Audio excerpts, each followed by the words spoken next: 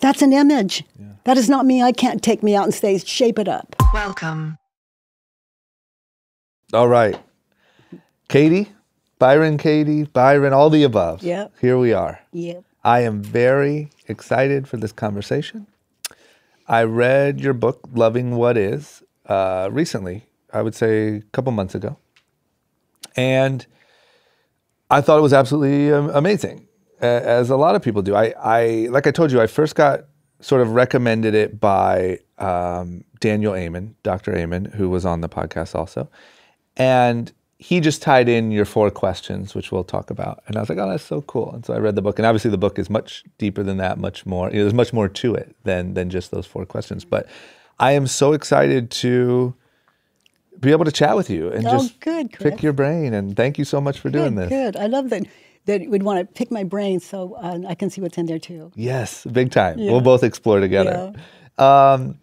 So my obvious first question is just, how did you even get to this point? How did you get to this point of becoming an author? Were you always interested in this type of information? What was your life like before this? Like, can you kind of paint that picture for me of how you... So what was my life like before? It was, mother, wife, mother of 3, and raising children, and then depression hit. And it was so deep. It was a full-blown thing, suicidal. It was painful to even breathe. It lasted for over a decade. Jeez. It was agoraphobia was involved with it. So it became so, just so crazy that I was unable to leave my bedroom. I gained a massive amount of weight. Not funny, horrible. Yeah. And I thought there was no way out. And what age roughly did that start? From about, I don't know, from like, oh my goodness, when I compare my life to my life then and before then, it was like it started when I was born or something. Yes, I don't know. Yes. The world was always confusing for I think, for all of us in one way or another, but confusing. Yep. But I would have told you in many points that I really had my stuff together, But of course. But then the crash, and it was a long crash, and so what happened? There was no way out. Yeah. So one morning, as I lay sleeping on the floor, and I was on the floor because I didn't believe that I was worthy enough to sleep in the bed. So I actually slept beside my bed on the floor. That's crazy. Yeah. So as I lay sleeping on the floor, actually a bug crawled over my foot. Yeah. And I opened my eyes, and I opened them so quickly and without a start, from a dead sleep to open. Yep. And there was a space there that the ego couldn't grab quickly enough to fill the space. And I saw in that moment, it was, not a lot of words for this, but I was, from the floor in that space prior to ego, there was nothing. It was like if there were a sound to it, it was just like this, a hum, just like steady, but there was no sound. But it was this even, like watching, awake, and I can only tell this at hindsight. Yeah. In hindsight. So there was a window that I could see out of as I lay on the floor, and out of the window, it went from nothing to I could see clouds and a tree, and I could see the sky, and I could see the ceiling, and I could see the floor, and all of a sudden the world came into existence just like that. But what happened was it had no meaning. And then I noticed that the mind, we could say this ego mind, or whatever we want to call mind, began to name it.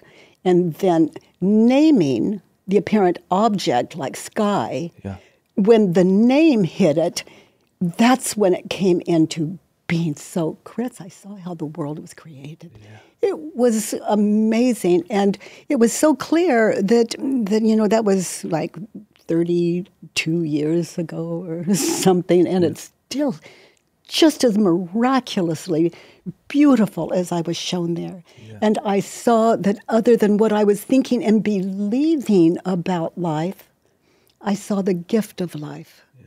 And I this world, clearly, someone said, I think Socrates said, that an unquestioned life is not worth living. Yeah. So that's why I bring inquiry to the world, because how am I going to verbally put someone into the experience when they ask me what happened? Yeah. And what happened was I was unrecognizable to my children, to Instantly. My husband. Instantly. It was like there was the mother and the wife with a body that was recognizable, but that was it. It ended there. Yeah. And my husband, it was difficult for him because he would go through the house saying, "Who are you? It's not fair. I didn't marry you. Where's my wife? I want her." I mean, it was, and the compassion that I would experience for him, and the listening, and my children loved it, but they didn't trust it. Yeah. And because when you're agoraphobic like that and you're depressed, you're not the most loving, caring, most understanding human being in the world. And that's the mother they had. Yeah. So they loved it, but they didn't trust it. So there was a lot of tiptoeing around, waiting for she's back. Yeah. Like some kind of, like some kind of horror movie in comparison. Yes. And so word began to spread that there was, I started getting calls just from nothing. There was, internet was just, it wasn't even taking off yet. Yeah. It was just such baby stage, 1986. And so, but it just started, I would get calls from all over the world. And I didn't know what they were talking about, but I knew whatever this was, anyone that was interested, it must belong to them. Yeah. And what are you going to do with it? And how were they calling? Like, were you starting to put out information, or were you starting to tell your story, or how did they even know? No, evidently it just went from my children's friends to their parents, to their aunts and uncles, to their relatives, and all over I have no idea, but I started getting these calls. It was crazy because I didn't really understand on what the gift was. I just knew that it was given, and so it belonged to everyone. There was no price tag on it. Yeah. So it had to be. It had to be. If I have it, everyone's got it. Yeah. And so, it's very clear to me that no one has any more grace than another, and no one has more, no more, we could say, no one is wiser. No one is wiser than another human being. Yeah. But what we're believing about ourselves, other people, the world, life, that we can question. Yeah.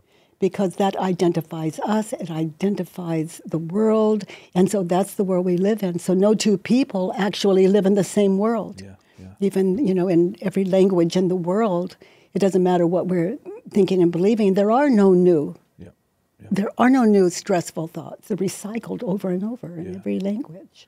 What do you, have you tried to gather any rational explanation for what happened that day? Or do you not even, you don't bother with that? Because, obviously... It's like this cockroach crawled over my foot. I was in a dead sleep. Yeah. And the ego wasn't quick enough to grab it. Yeah, yeah. And so there was that space.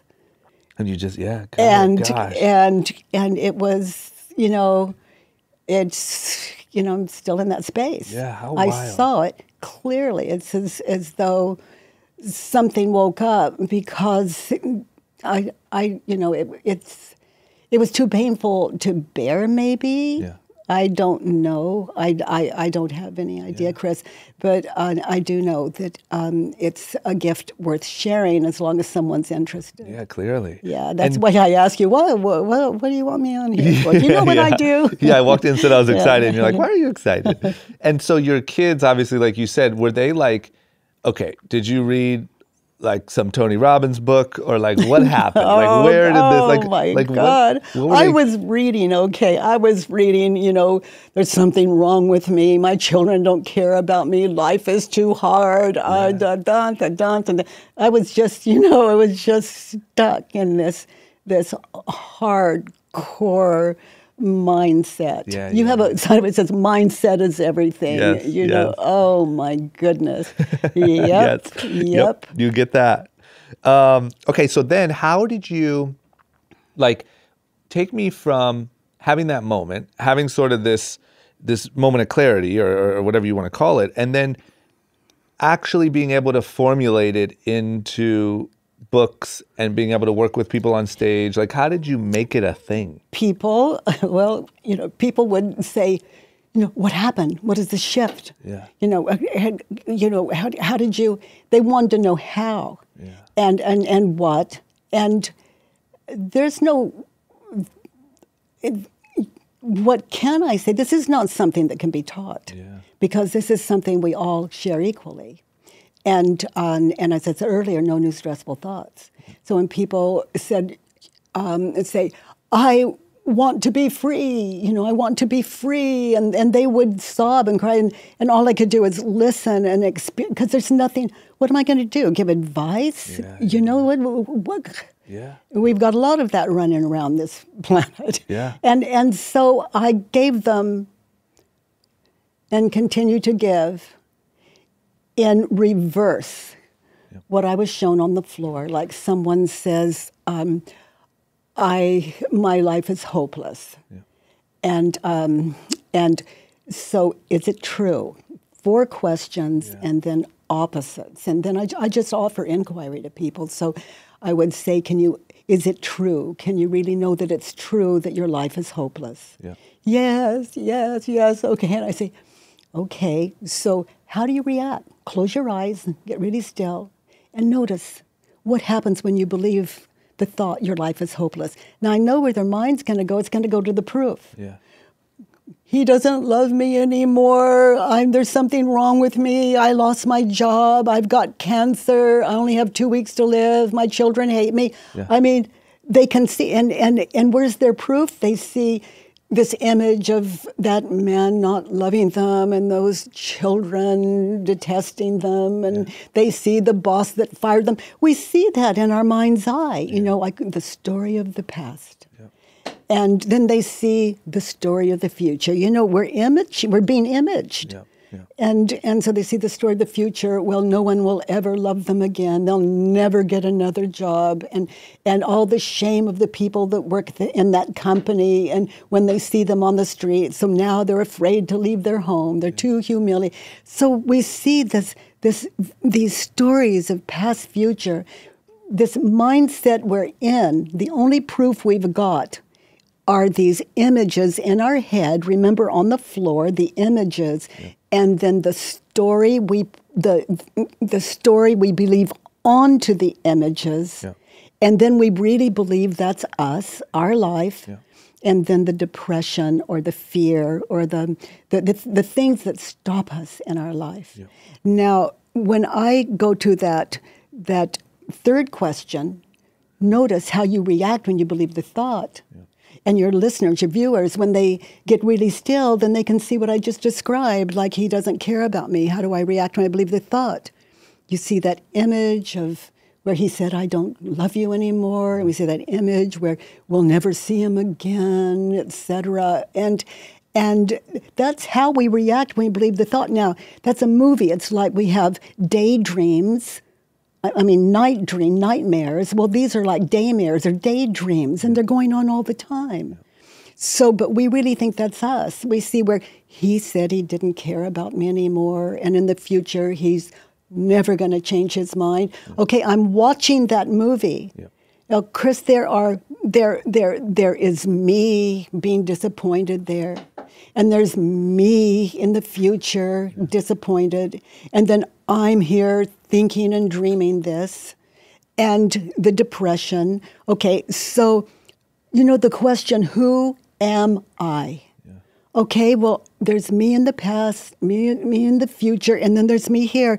So we wonder why we're confused in this life. That's an image. Yeah. That is not me. I can't take me out and say, shape it up. Yeah. And I can't say, it's crazy. So who am I? I am present, whether I'm aware of it or not. That leaves one of me. And in that, I am sane, because the only thing I ever need to do in my life can only be done now. Yeah.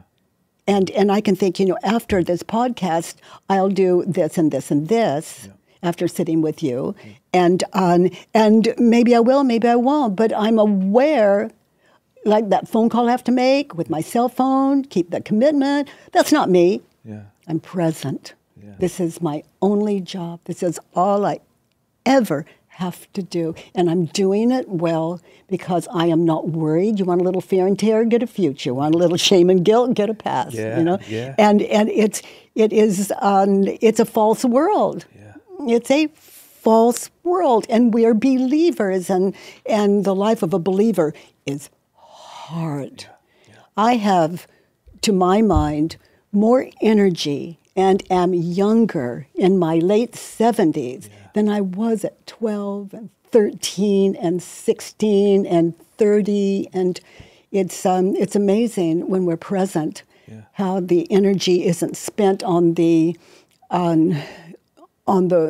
apparent what was and what will be. Yeah. So is it safe to say that the majority or all of our mental suffering comes from these stories that we've created? Unless you show me something else. Yeah. Yeah, I can't. No. I wish I could, but I can't. Yeah. Yeah. And that's just the way, is it because the events may or may not happen to us? Let's say they do. And it's the meaning that we place on those events that causes us the pain? That's it. So what we do, we're believing onto it. Yeah. It's natural to put meaning on it because we're programmed for it. Yeah. But the meaning we put on it, let's just be clear on that. I don't know what it's either past or future, the meaning we're putting on it, or both. So is the goal to put no meaning on it or to put positive meaning on it? We put positive meaning on it, and it can give us a little breathing room. But I'll say in duality, if you can put positive on it, you're just saying there's a negative. Yeah. Yeah. So the goal is no meaning. We know there's a better world, but no, we're stuck in the illusion of the one we want to leave. So these 4 questions are just sort of what came up when you started by sharing your experience. Well, it's what I was shown in reverse. Yep. And this is not a matter of IQ. Yeah. There's no one that cannot do, if I say, what is your name? And you say, Chris, you can do this work. You know how to answer a question. Yeah. So we all equally have a shot at being free of suffering. Yep. And suffering is the cause of suffering is one thing.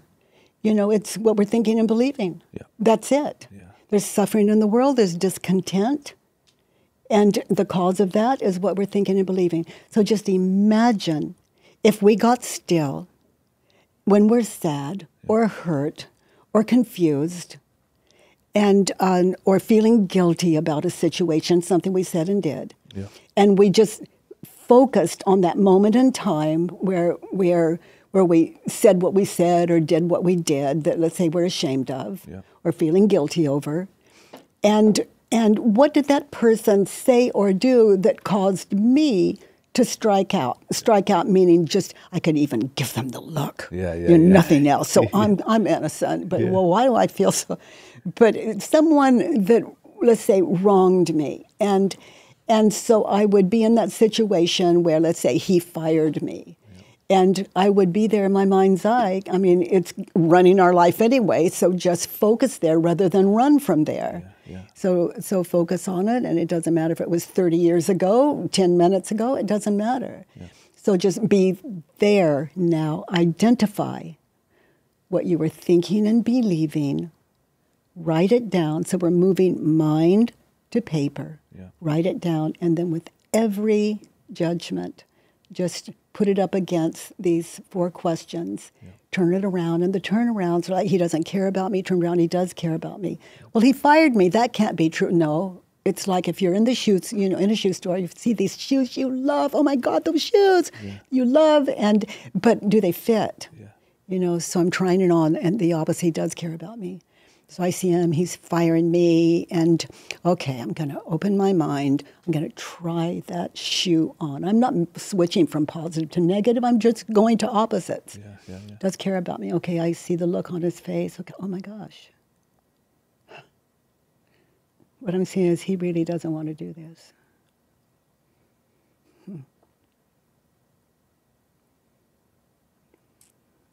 What I'm seeing is he sees me really clearly. Yeah. I see why he'd fire me. Yeah.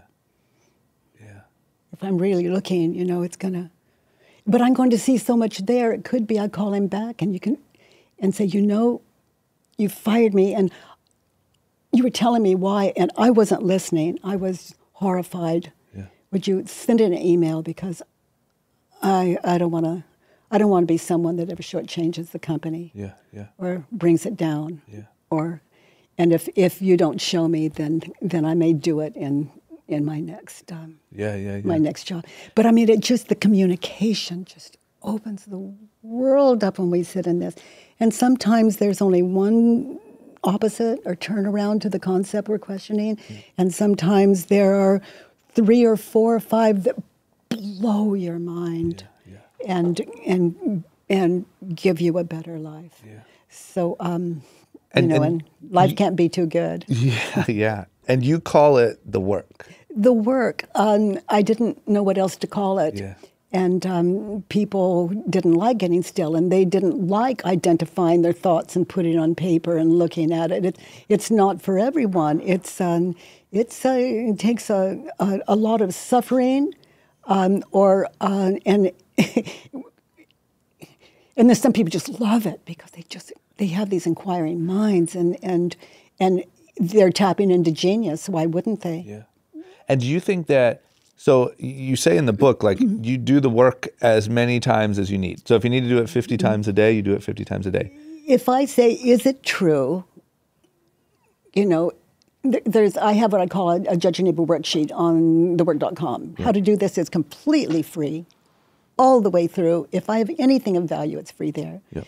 And so that Judge Your Neighbor worksheet is, I'm upset with him because he fired me. Yep. Now, okay, and I'm there now, and then the next one I want. Okay, what did I want in that situation?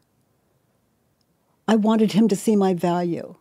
I wanted him to say he wouldn't fire me. Yeah.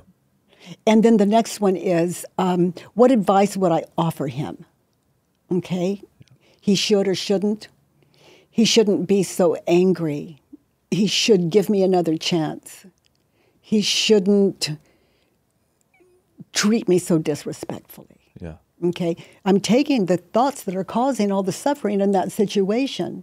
And so I'm really putting my anger or my hurt, that's what rises up, because that's the cause of suffering. Yeah. What I'm thinking and believing against a human being, against myself, against the world. And then the next one is, what do I need to be happy in that situation? Okay, I need him to apologize. I need him to tell me it's going to be okay. I need him to say he's going to double my salary. Yeah. Okay, you know, this is my worksheet. Yep. I can, you know, if it was coming up. Yeah. And then the next one is to judge him. You know, he's unfair, he's superficial, he's blind, he's a terrible employer. Yeah. And then the last one is, what is it about that person or situation you never want to experience again? I don't ever want him. I don't want him to fire me. I never want to be fired again. Yeah. And so now you have the judgments. Yeah. You have the cause of your suffering in that situation, and then you're just going to carry him. And people say, "What happened to your job?" You know, it was the boss. I mean, there's nothing I could do that was right. Yeah. Terrible employer, and really not that great a company. Yeah. Okay, so now look what I'm doing. I'm just spreading cancer all over the world. Yeah. And to clarify for the listener, that what you just explained is kind of how you start the process, right? That allows you to kind of dump all of those feelings and bad thoughts onto paper. Absolutely. And then you do the work on those, correct? Correct. Okay, got it. So take me back to, I'm now walking around the world, spreading all my negativity. Everything's terrible. Nobody's fair. And now I wonder why people don't want to hang out with me. And I wonder why they start looking at their watches when we meet and say, oh, you know, and I'm not good company. Yeah. And so I don't think, oh, I'm not good company. I just think there's something wrong with me, and people don't care. People are really heartless. Yeah. People are in too big a hurry. People don't care anymore. All that belongs on paper. And I have a sheet there where it'll just walk you through inquiry slowly, just one belief at a time is what it's called. So life is unfair. I just push, you know, I just go to the website, just print, and it downloads immediately. You don't have to sign up for a newsletter, nada. You just push it and get your life straight again. And it would be, you take that one judgment, and it'll that sheet will just guide you all the way through, and just judge your neighbor, write it down, ask 4 questions, turn it around, try it on, and no one has to do it. You start with what's upsetting you the most, right? The thing you can think of. And then tell me the thing that comes up, it'll volunteer itself. Yeah. We don't even have to. Like when you do your workshops and stuff, you have someone come up, because you do things on stage and all that, right? So someone comes up, you say, what's the first thing on your mind? Yeah. So then they do that. And then just to clarify, because I really want the listener to make sure they get it in between all this stuff, tell me exactly what the 4 questions are in order. Okay. So he fired me unjustly. Yep. First question, is it true? Now I'm going to meditate in that. So I'm standing in front of his desk. He called me in. I'm standing there. I'm anchored. He fired me unjustly. Is it true? So I'm going to contemplate that. And we don't always like what arises. That's why I like the second question. Why didn't he fire me like last year by all rights, you know? That's why I think the second question is so good. Oh. Because I feel like most people have to say, when you say, is it true? They say, yeah. Yeah. Right? Yeah, because they don't take time to contemplate, you know, because, you know, it's true, and I believe then everything behind that we think validates to hold up, it's true. Yeah.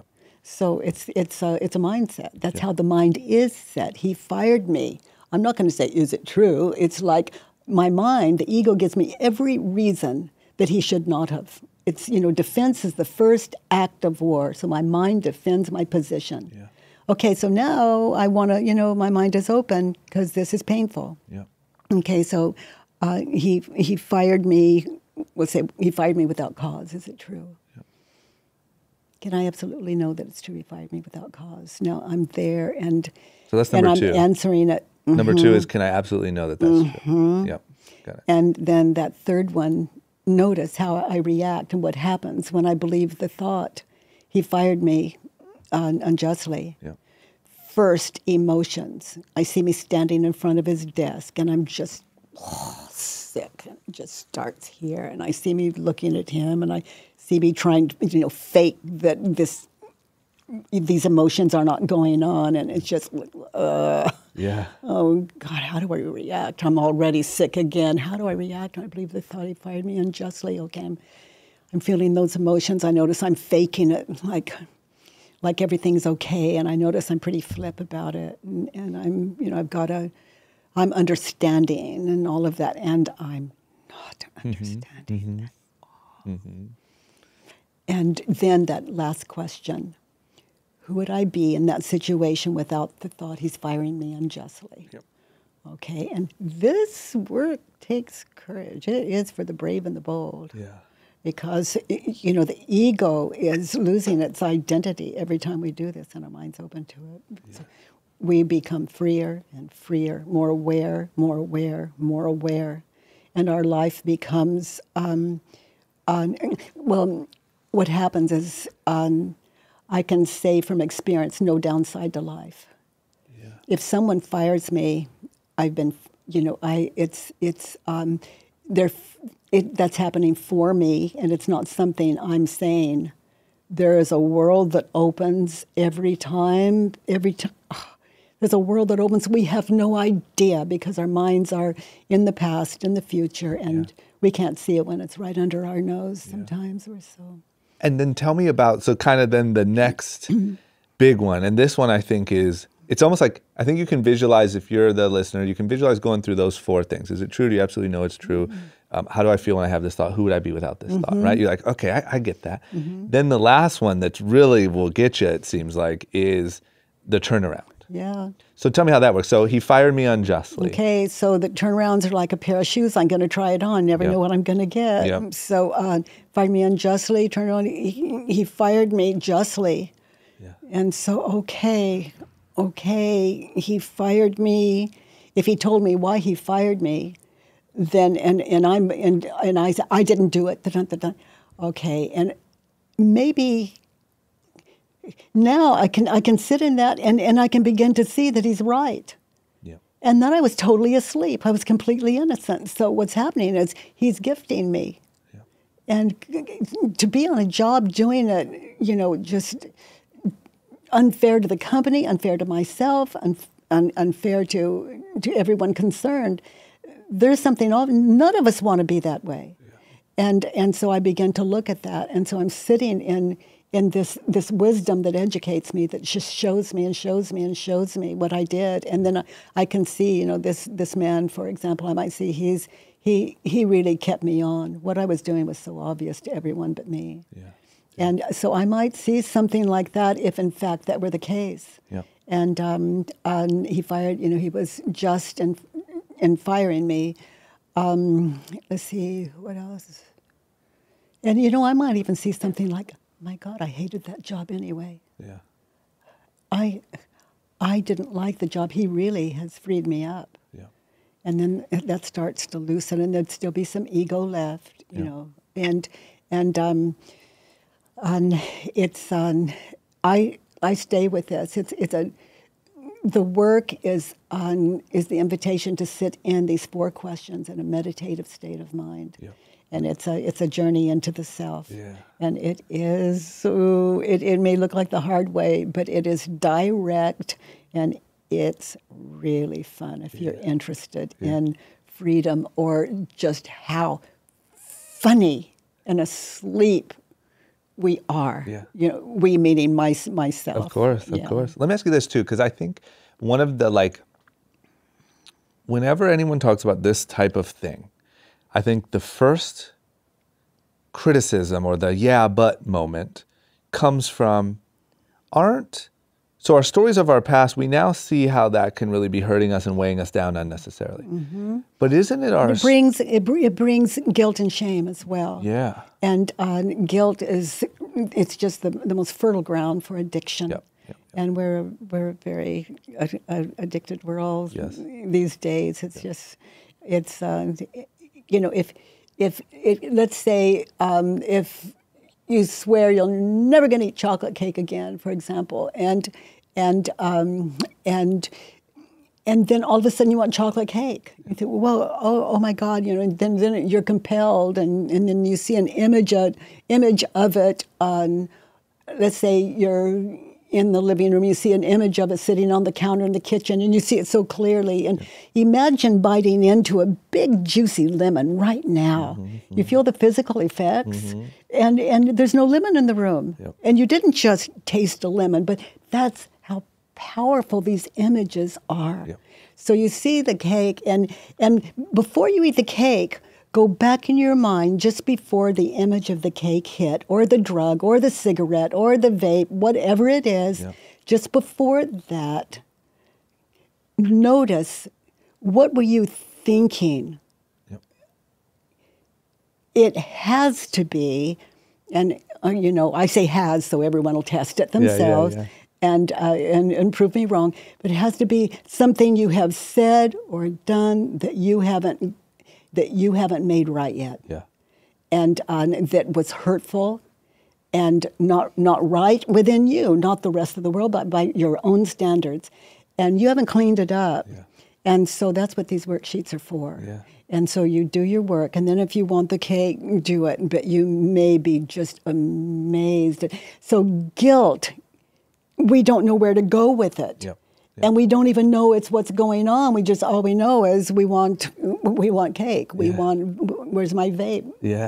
You know, yeah. That's a very good modern reference, because that's the new problem, right? Well, yeah. But let me ask you this. So here's my question: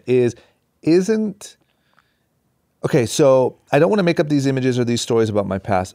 But you have no choice. Well, sure, but let's just say I can cure it, right? Okay. Let's just say I can work it away. A lobotomy. It's gone, right? Yeah. Or now let's say you've worked it away, okay. But what I'm saying is, isn't it a little bit of ego and a little bit of story and a little bit of imagination that makes us want to go do amazing things? Like, no, my gosh. If you want to go do amazing things, what stops you? What stops you? Fear stops you. Yeah. Yeah. So there's no fear to stop you. So you make a more intelligent decision to do it or not to do it. But you're not coming out of a kind of ego that frightens you away from it, or you know, the ego will throw up roadblocks, and then you're sorry, and then you regret it, and then you know, it's just oh my gosh, freedom. Let me ask you this: don't you think that without ego, there's no Kobe Bryant? Gosh, I don't know. Yeah. I just wonder. Yeah. That's what, and what I wonder is, like, everyone, and I agree with you, for the record. I'm not disagreeing with you or pushing back even, but I think that a lot of people's resistance is they see, well, it's that thinking that my life sucks now that's going to get me to where I want to be. And you've written a book and you're on stage, and you had to be driven by some sort of, I was pain. Yeah. And you know, everyone wants a better life, and I found one.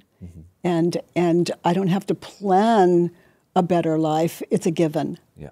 And I've been at this like 30 years, and I plans are unnecessary. It doesn't mean I don't plan.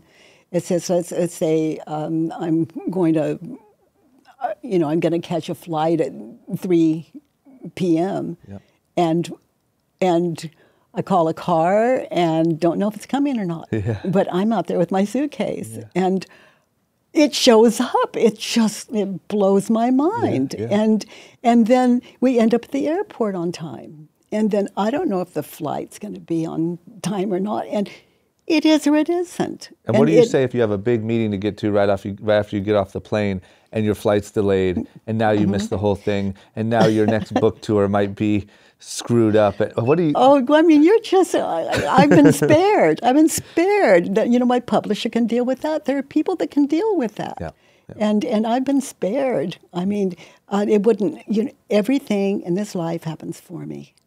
And it works that way for everyone else as well. But we're believing our thoughts. It's not right or wrong. It's just how the ego appears to live. And it is fighting for its life. I see the ego as a terrified child. I don't see it as an enemy. And it's the ego is what we're questioning. It goes, oh, something terrible is going to happen. Something terrible. It's not fair. It's not fair. And then it's, oh, sweetheart, is it true? Just take that little ego out and just question it, and until eventually it begins to rest, and it finds a home in itself. Insane mind that's terrified, like an identity is. It's like this ego is just. It's nothing. It's mind. So it has to. The ego never sleeps. So to believe itself as physical form, as object, it's got to never sleep. Yeah. Yeah. And so to question the ego in that terror of I am not this. Yeah. Gosh, I hope we're not losing your listeners. But No, your no, viewers. no. I don't. But to question it, it can just rest. It can just rest in what it trusts. Yeah. So it's where the mind meets the mind, and that is the ultimate end of war. Yeah. The war with the self. And the end of war is where we're sane. It's where we're available to help people that we wouldn't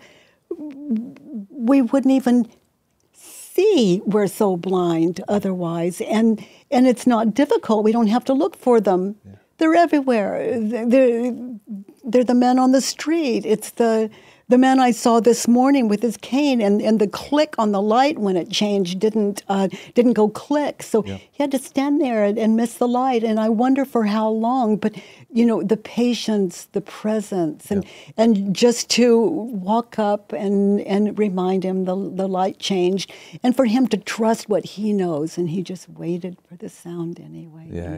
Oh my gosh, I love that so much. And I crossed the street. For now I have eyes. Yeah. And actually, they're not mine. I had Fuchs dystrophy, and I'm wearing two corneas, transplants from two different people. Really? Yeah. That's incredible. My God, the dead can dance. Gosh, that's incredible. Yeah. Let me ask you this, because another thing that you say that reminded me when you were talking about the missing the flight scenario, you just put it really well in the book, and I'm not going to do nearly as good of a job, but just that you're a lover of reality, and that what happened is what happened because that's what was supposed to happen. And you've dealt with people who, there was one story in there, someone whose child passed away early, and they were devastated. And the way that you explain, even in that's, the book's called Loving What Is, right? It's like being able to truly be at peace with whatever happens and not wishing it were different.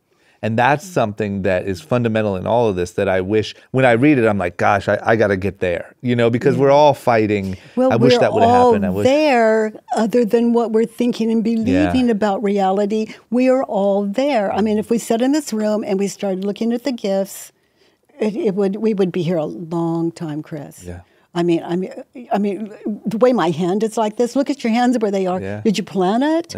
No. And you're.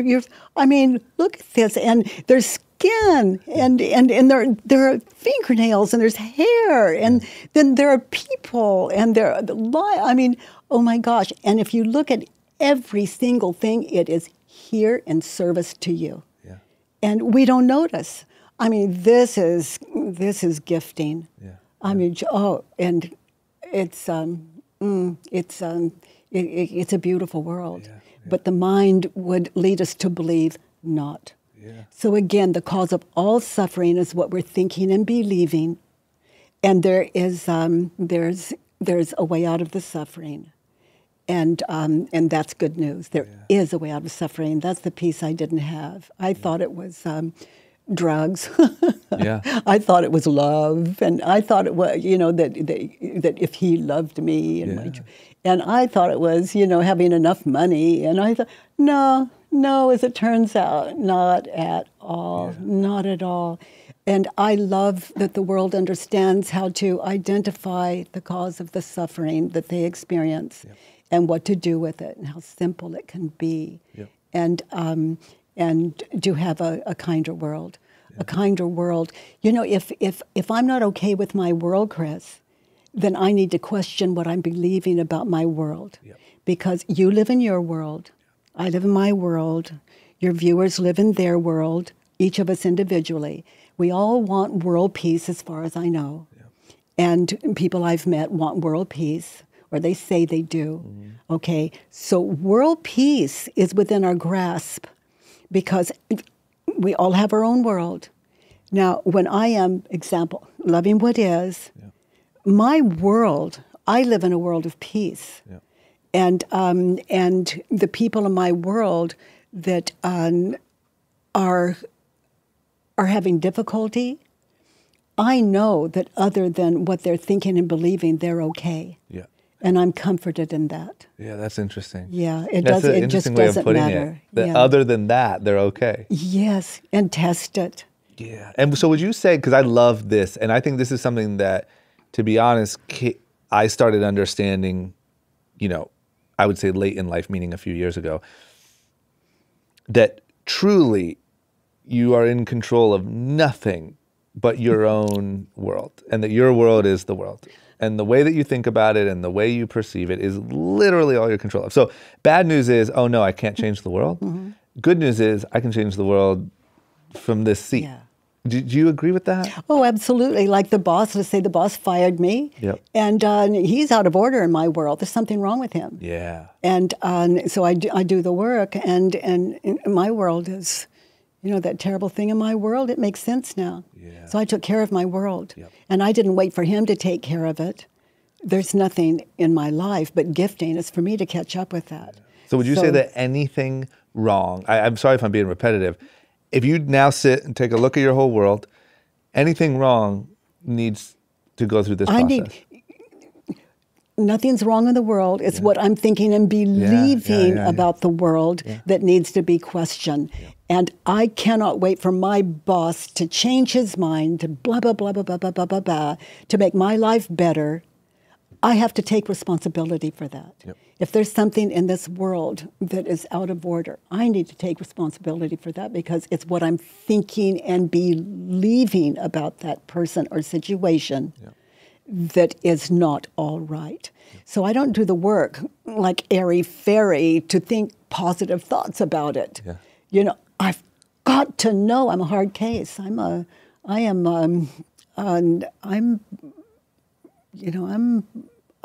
extremely open, but I've got to be shown. Yeah.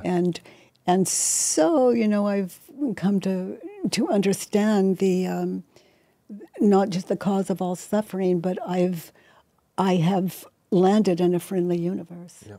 If when we look at what we're thinking and believing about the world and people and circumstances, that's the cause of depression, let's say. Yeah. Okay, so I questioned what I'm thinking and believing about the world. It's my responsibility, and then see what world I have left. Yeah. Okay, so let me ask you this, because this will probably be a common one. If I could think of the most popular one, other than people's unique situations, I'm sitting here listening to this podcast, and I'm saying, but listen, Katie, our political situation, and everyone's so mad, and there's racist people everywhere coming out of the woodwork, and there's these people, and there's those people, or whatever your side is. This can't be, how can there be any good to this? Well, I have to get out there. I can tell you this. Yeah. If all those terrible people that are ruining the world, those politicians, etc., okay, if I believed what they believed, I would do the same thing. So are they guilty? Do you believe that everyone at the end of the day is trying to do good? Or could they be guilty because we live out of what we believe in the moment? And here's a way to test it, Chris. You find a time when you made a decision. No, find a time when you said or did something that you felt guilty over. Okay? Like a decision that wasn't good for you. You go to that moment when you made the decision, when it clicked in you. Okay? And you said what you said and you did what you did. Okay? Now, just prior to saying what you said or did what you did that caused you guilt, did you have a choice? When you consider what you're believing just before the act. No, because I did what I thought was the right. And you had no choice. Yeah. No choice. Yeah. And we don't decide what we're going to think. It's a happening. We I don't love that decide too. to breathe. It's a given. That's what I love. You say, like, you stop thinking that we're the thinker. The same way we don't sit and think about breathing, thoughts just come up in us. Yeah, and those meditators, you can just sit and say, I'm breathing. Is it true? Yeah. And just sit in that. Yeah. Just sit in, I'm breathing. Is it true? Yeah. And it's amazing. And then I'm not breathing. Try that on. I'm not breathing. begins to make sense. Yeah. You know, I'm not the breather. Yeah, yeah, yeah. You know, I'm not even the breathe. And what's the immediate lesson in, once again, I apologize if I'm sort of approaching the same thing from different angles, but like when you realize, let's just say I grasp the thought that I am not the thinker and that all of these thoughts are just sort of coming up in me. And yeah, if you grasp it, meaning you see, like you're meditating, you get still, and then a thought comes in, you know, I thought that. Yep. Is it true? And then you just meditate in that. Yeah. You know, I'm the thinker. Is it true? Just like I'm the breather. Yep. And then something shifts, and if someone says, are you the thinker? You'll say, yeah, what planet are you from? But your feet are in two worlds. It's like here in this, and let's say here on Earth, we say, I'm, you know, yeah, I'm breathing. Yeah. You know, and I this and I that. But then there's something inside of you, an awareness that you don't have to prove. You don't have to make, you know, like you say, I'm not the breather, you know. There is something way off with that. You know, it's like I'm enlightened and you're not, and I just want to prove it. You know, it's a quiet, so that you are connected to every human being, not more, not less, remaining the student. The whole world is I'll put it, my teacher. So I am left connected. There's, you know, I'm just in this beautiful world as a student. Yeah. I love another quote in there is that a lot of times people teach, not in a negative way, you don't mean this in a negative way, but people act like the teacher because they're afraid to be the student. You know, that could be any parent. Yeah. or any friend. And we see that now on says, social media, what's the matter with you? Everyone knows everything. Yeah. You know, you don't see as much of what you were just talking about. But the quiet life, I say all the saints are doing the dishes at home. Yeah, I just love that way of looking at it and that way of remaining in that mindset, you know. Let me ask you this, how often do you do these, like, I don't know, what do you call them, conferences or? I do a 9-day school. That's my favorite. Got it. And how often is that? I do maybe 3 a year, one in Europe and 2 in the States. And how many people usually? Oh, you know, it's 9 days, and it's the last school was, I think, 440 or something like that. Amazing. And people come up you know, on stage? Stanford came to the last one in the States to do a test, and they on depression. Yeah. And they asked me if they could do it, and I had I put a lot of limits on it. Like, I don't want one exercise interrupted or disturbed, and they agreed to it. And because I consider, you know, people take 9 days out of their lives and come that they get everything. Yeah. You know, that opportunity for everything that we come to life for. You know, it's really the school of life of mine. But they got a list of people who enrolled, and then they sent out a questionnaire, you know, if you're depressed and you want to be a part of this trial, to do it. So 50 or 60 or so people, I think, were depressed that had enrolled and want to be a part of the study. Yeah. And so they had to do the e-biomes, plus the blood draws before they came to school, and they went for it. And then 3 blood draws at school, and another e-biome, whatever and blood draw after the school, and questionnaires as they go, their emotional progress as they experience it.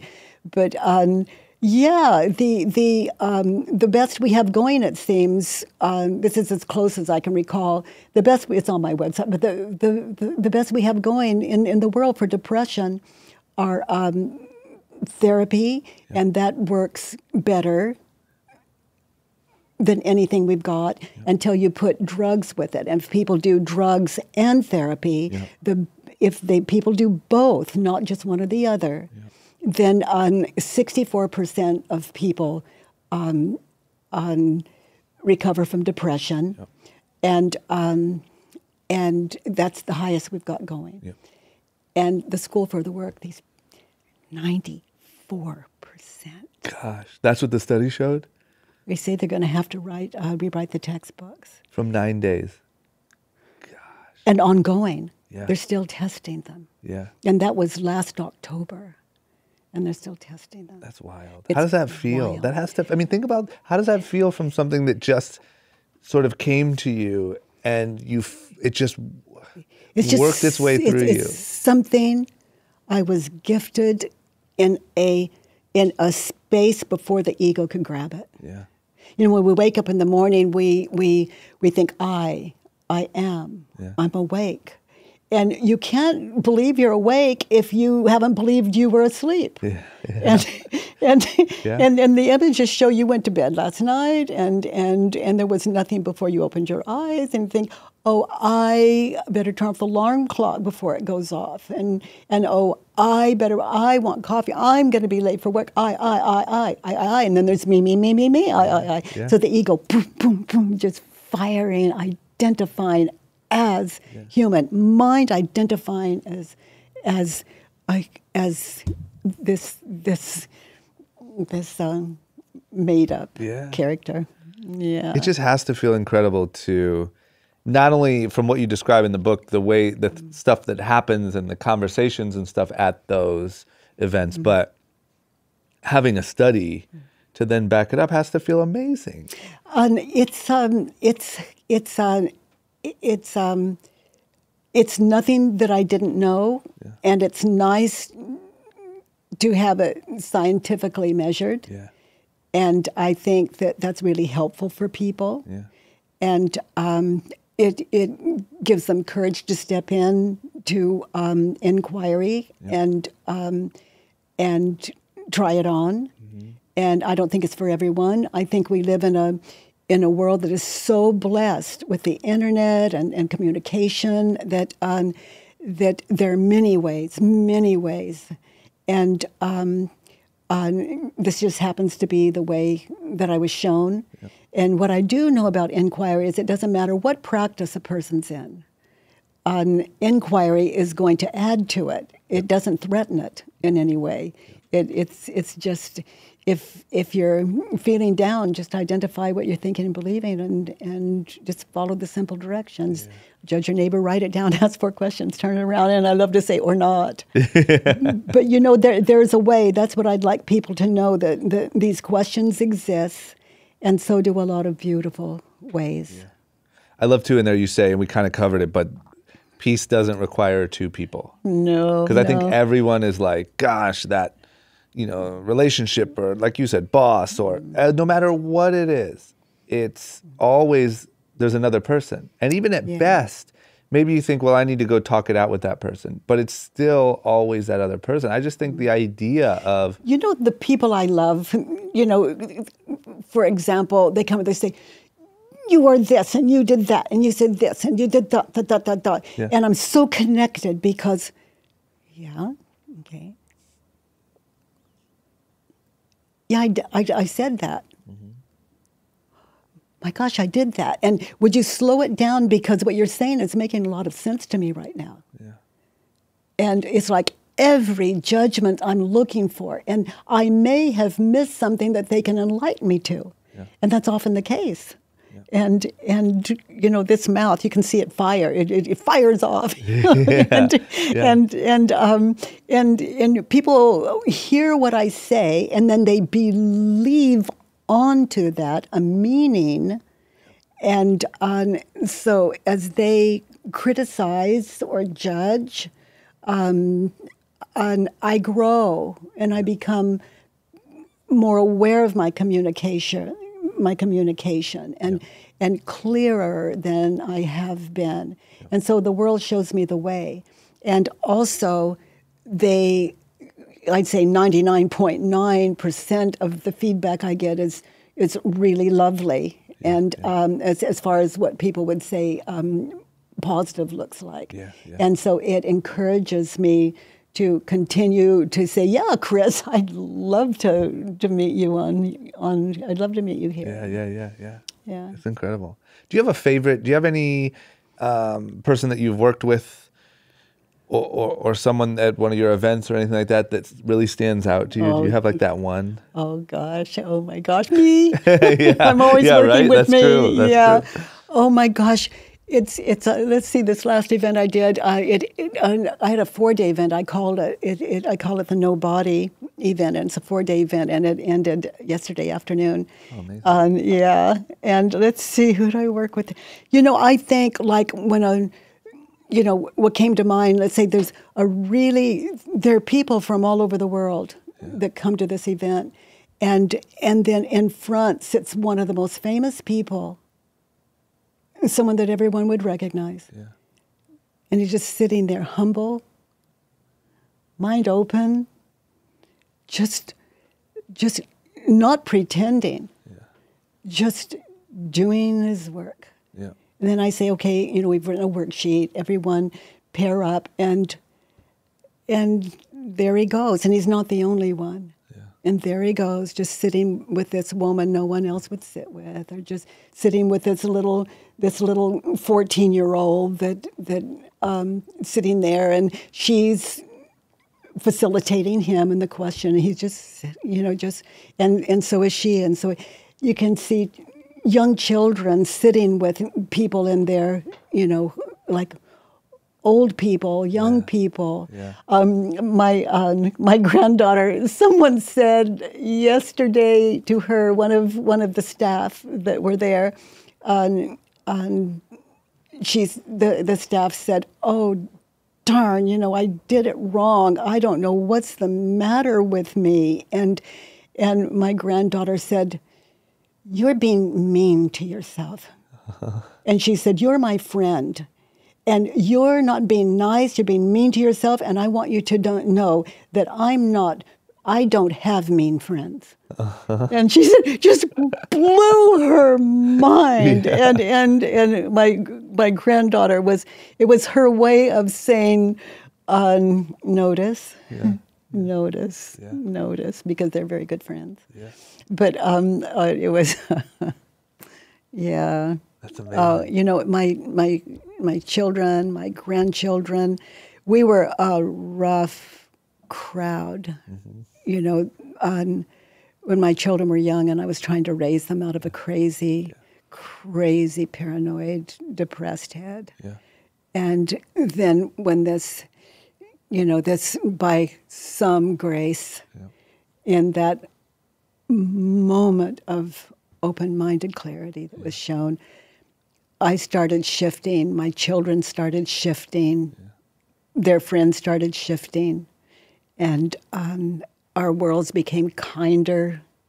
And it's like there's no downside. Our life doesn't depend on money or health. It was, oh gosh, I could go on and on with stories. What, do you have would you say you have a goal, like with any of this? Like, is there, if you look 10 years in the future, is there some goal that you haven't accomplished yet, or anything like that? Well, my job's it's always accomplished. I've always, if this body died now, then it's accomplished. Yeah. But my goal, my job, is the way I say it, is to make sure that as many people as possible know that the 4 questions exist and that they're free. Yeah. That no one can, if someone charged money for those questions on my website, and because I'm dead or something, it's too late. Yeah. They're running free. They're wild as the wind. Yeah. So you're just doing as much of that as you can until time's up. Mm-hmm. That's good. Mm-hmm. What? And if I've done my job well, then time's up. Yeah. Yeah. And what? Okay, let me ask you these two. Here's my 2 big ender questions that I ask everyone. If you could hop in a time machine and you could go anywhere in your life and tell yourself anything, where do you think you would go, and what would you say? Oh, okay. So if I could go anywhere in my life, anywhere it'd be in your own life, right here, right now. Yeah. Right here, right now. Yeah. This is the best it's ever been. The best. Yeah. And where would I go, and what would you say? What would I say? Yeah. Life is good. Yeah, yeah. No downside. That's incredible. And if there's a downside, I notice what I'm thinking and believing, I would put it on paper, get really still, question it, Yeah. and continue to have a good life. Yeah. The questions aren't valuable, though, I will say that. There's no value to them. It is the wisdom that they're inviting when that meets the question. Yeah. That's a good way to That's the enlightenment. Yeah. The questions are just an invitation. And do you still have to catch yourself and consciously do the work on yourself, or has it become such a strong muscle now that you just?